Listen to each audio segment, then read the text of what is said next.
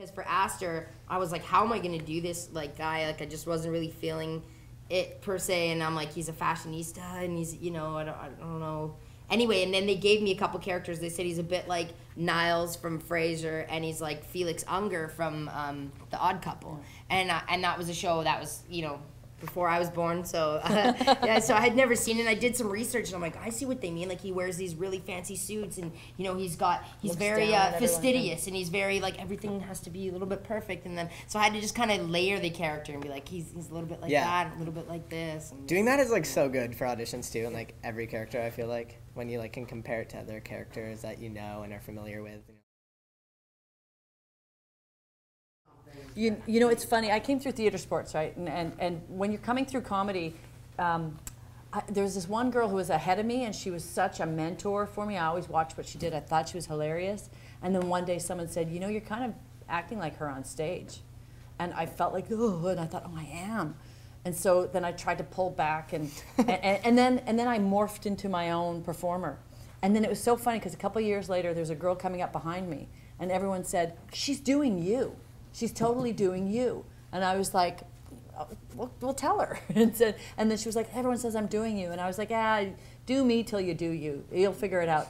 And it's kind of true. And I noticed that with a bunch of the guys, too. The really strong personalities, kind of people, like, you know, like when you're in a friendship and one friend does something funny, you start doing it, and you start doing the funny thing, and then you start doing it better, and then you make it your own. That's kind of in general, for comedy anyway. People borrow and lend from each other till it becomes their own thing, and that's totally normal. Especially with comedy, yeah, you're right. Yeah, because there's totally like physical things or just a style of humor, sense of humor. It's almost like imitation is the highest form of flattery, right?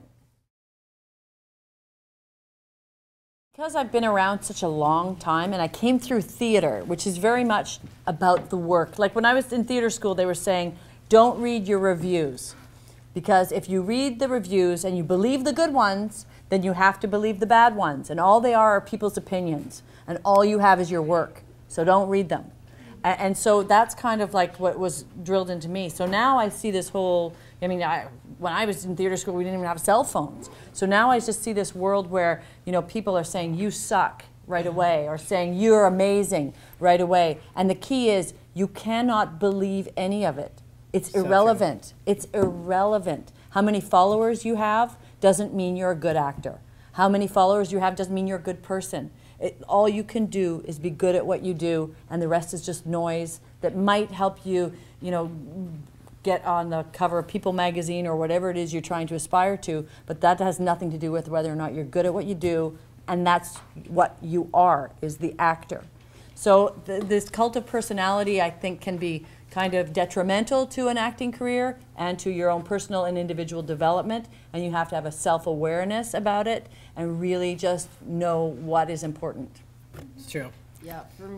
Like I started on YouTube, so I started with the whole social media thing like before I even got into acting, and it's just like people are gonna say like the meanest things, people are gonna say the nicest things, like there's gonna be people like hating on you no matter what you do, and it's just like you like honestly just have to ignore it, because it's just like, okay, I don't like in my mindset I was just like, I don't know this person, like you don't know me, like you don't know who I am, you don't know like if I'm a good person, if I'm a bad person, like you've seen a 3-minute video that I put on YouTube, you know what I mean, like or you've seen like 140 characters of a tweet that I've put up, you know what I mean. It's just like, so I like try to, whenever I think about like even like other famous actors like Justin Bieber or whatever, and it's just like, oh, it's like, oh, he did that, like you hear him doing stupid things on the news, it's just like, well, I don't know him, like I shouldn't be saying like he's an idiot or like, you know what I mean. Life on set, it's good to do It's that. fun. It's fun. My favorite thing is when I work, like when you just sit off at the side with the actors, we all just goof around. That's like true. We all just goof around. It's really fun. And it's neat that Colton and Charlie have a bit of a musical influence, because you'll see we are like having a jam at lunch. No, we always jam at lunch, like we're always cool. rapping, making beats, like whatever. Not me. I'm not rapping. Sometimes. I'm not doing that. It's all, no, it's fun on set, like. And the crew is really fun too. Like you actually, really you end up becoming really almost like the actors are great, and you're all kind of, we're this acting department, so we all have each other's backs. But you're almost you deal more with the crew than you do with each other. Like, like even for my Bubkiss, I mean, I'm always with the special effects makeup guy, Jamie, and then you're always with makeup a lot for hair and makeup, and they're always touching you, they're always in your face, touching you up. And It's important. I mean, in general, it's important to be nice to everyone because you never know who anyone is. In general, just in life, but especially when you're to be professional. Like your hair and your makeup people and your wardrobe, like they talk, like people talk, like word will travel fast. So if you're like bad mouthing some other actor or something like that, like it's like, boom. So fun. This just comes to mind, the bad acting thing. I remember taking a workshop when I got out of theater school, taking a film and television workshop, and you know how you get to see yourself afterwards? I was seeing myself, and I was mouthing the words that the other person was saying to me back to them.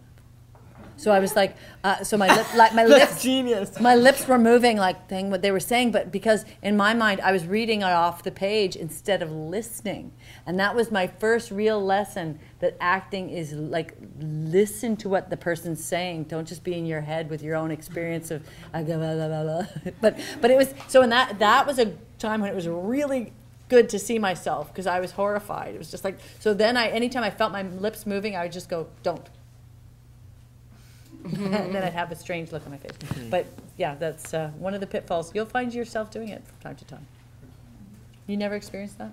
I did. No, when I found out reaction stuff, like I just didn't get it for like the first 3 years of my acting. When I figured out reaction stuff, like that helped me big time. Like that was like, that I see that as one of my turning points in my acting career already. And it's just like reacting to stuff and just like being in the scene, and like it helps you with everything. Like reacting helps you with everything. Reacting helps you memorizing your lines. It helps you like look like a better actor. It makes you more like just everything. I know Jim Carrey, there's a famous story about how he wrote himself a check for $12 million. Yes, I love the story. He just kept it in his pocket, and then finally he got a role that was $12 million. So it's all about, visualizing and positive reinforcement. But one of the interesting things that came from that, I heard him talking on Oprah. He basically said you have a goal, and every time a situation presents itself, you ask yourself, will this take me closer to my goal? And even if it's, should I smoke this joint? Will I become prime minister? Or whatever your thing. Maybe you will, maybe you won't. But whatever your goal is, every single choice should, and the brutality of it, if you're really driven, is should I date this person? Should I have is a relationship a good idea right now? Should I move from this city? Should I take this job as a waitress? Should I take this? That everything goes to, will that get me closer to my goal? That was what he did. It's really good to do, and I did it like, I've done it a lot since I moved to Vancouver, and you just, write your like a weekly goal, then write, monthly goals, and write like yearly and like a 5-year plan. And like everything, so like within 5 years, I want to be making at least 50 grand, right? Like within, you just, and within the week, well, I want to get my website presence up, and then like in the month, like I hope I want to, but not even I want to, like the way I do it is I write it like as if it's already happened. So like with that trip, like say for San Francisco, it's like I'm in San Francisco and I'm like on the yacht and I'm eating the food and we're like going underneath the Golden Gate, and literally like I was there, I'm on the boat, we're like driving underneath the Golden Gate Bridge, and like you just write it with detail, and the more detail you can write your goals, the better. Like I had a vision board. I don't know, like you know what a vision board is? So like I just had like a cork board in my room, and like I'd be like, oh, like one day I want to have a penthouse in LA, so like put that on my board. I was like, I want to have my own sitcom, put that on my board. Like, you know what I mean? And it's just like I want to be on a Disney show. Like at my school, like my drama program wasn't very good. My film program was like terrible. Like my band teacher was teaching the film program, and he just did not care about the film program. So when I was in it, it was like the biggest slacker course. Like we had all these people that weren't really into it, like they didn't want to make films. But then it's like I got with my one friend who wanted to make something. I was like, let's like actually do something like awesome. Like let's make a sick short film or something. Like let's do it. So we found like a little festival, like made a film, like asked the principal if we could like use his office to film some stuff. Like we did it, and we like made a really good short film out of it.